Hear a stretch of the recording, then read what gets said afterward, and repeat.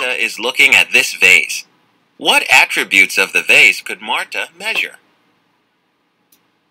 She could measure the height, weight, or capacity of the vase. What does it mean to measure the height of the vase?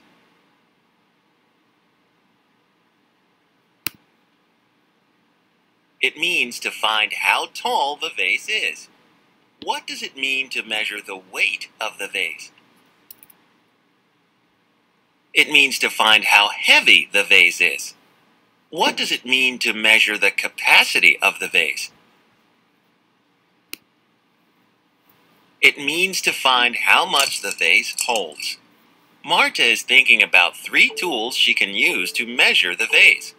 Which tool would Marta use to tell about the height of the vase?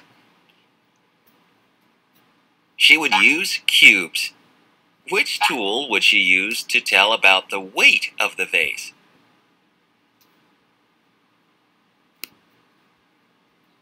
She would use the balance scale. Which tool would she use to tell about the capacity of the vase? She would use the measuring cup. Which attributes of the vase is Marta thinking about now?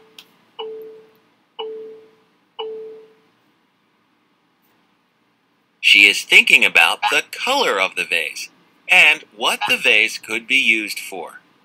Can Marta use any of the tools to tell about these attributes?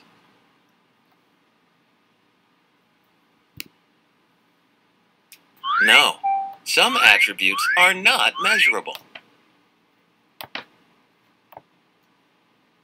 Look at the flowers. The height and weight of the flowers tell about the flowers and can be described with tools.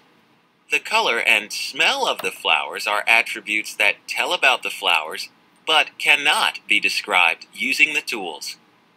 Tools can help us find out some things about an object, but not everything.